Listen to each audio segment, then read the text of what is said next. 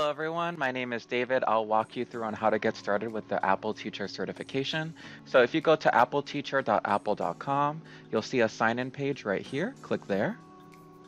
And for this, use your personal email account. If you already have an Apple account with your personal email, go ahead and use that. And you'll see under your profile right here, you're able to also add the school. So I've added University of the District of Columbia right here to my profile.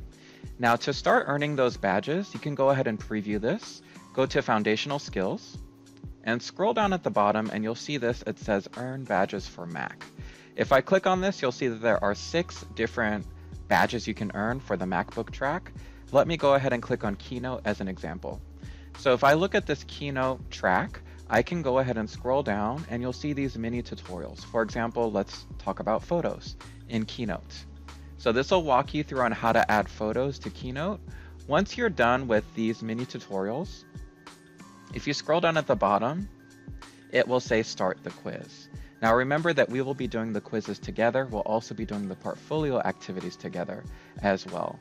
But if you click right here, it says earn your badge, and you'll see this 5-question quiz where you can go ahead and choose the right answer, and you'll earn that badge. So I hope this helped. You can also click around, look about your Apple Teacher journey, also about building your Apple Teacher portfolio, which we'll talk about more.